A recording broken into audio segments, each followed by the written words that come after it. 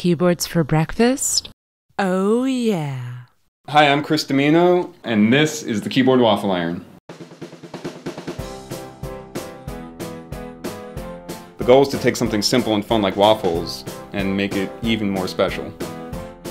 It was easy to use on the first time. The very first time I used it, I made an awesome looking waffle. If I could do it, anyone could do it. I can't believe I used to eat this processed crap. It takes a lot for me to say that I'm going to make a recipe from scratch, but the blueberry one did that for me.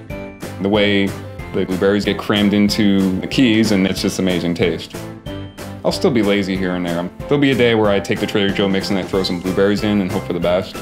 It's not just for breakfast. You can have waffles for lunch, waffles for dinner, tomato mozzarella sandwich. The best part is you could be very creative, experiment with foods, and the end result is always this fun keyboard-shaped waffle.